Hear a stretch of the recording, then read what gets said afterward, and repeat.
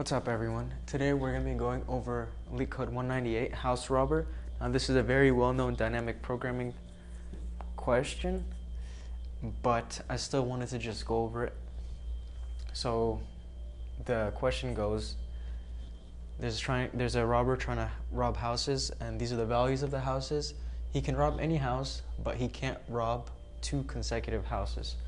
Now let's build the subproblem. Pretty much what it is, hey, am I gonna rob the house that I have now, that I'm at now? If so, what's the value of this one plus the value of the maximum subproblem, two houses behind me? Or if I skip this, I'm just gonna, the maximum I can rob till here is the maximum I rob to the previous house.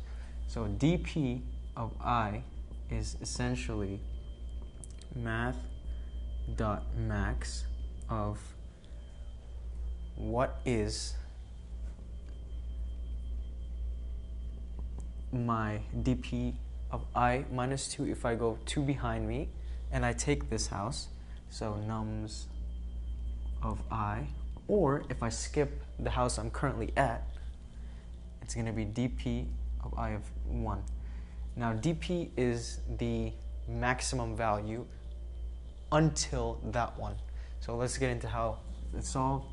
If nums is 1, nums.length is 1, return nums of 0.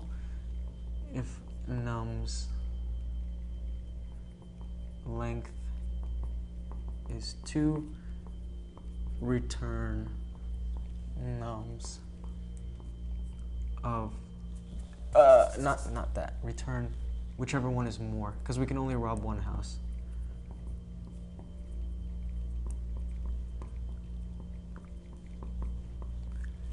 Now if it's more than 2, that's when we need to use this step.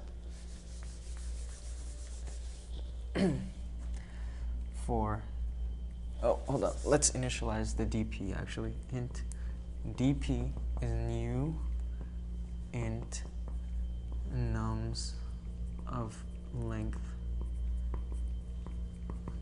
So dp of 0 is just gonna be nums of 0. That's assuming that's saying like, okay, until the first house, what's the most I can get? Now until the second house, what's the most I can get? Well, I can either take the first one or I can take the second one.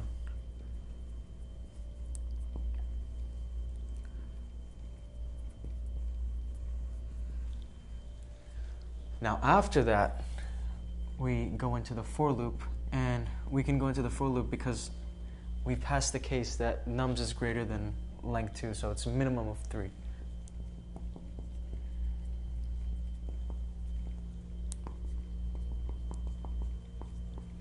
And I already wrote the condition, so it's pretty much the same thing.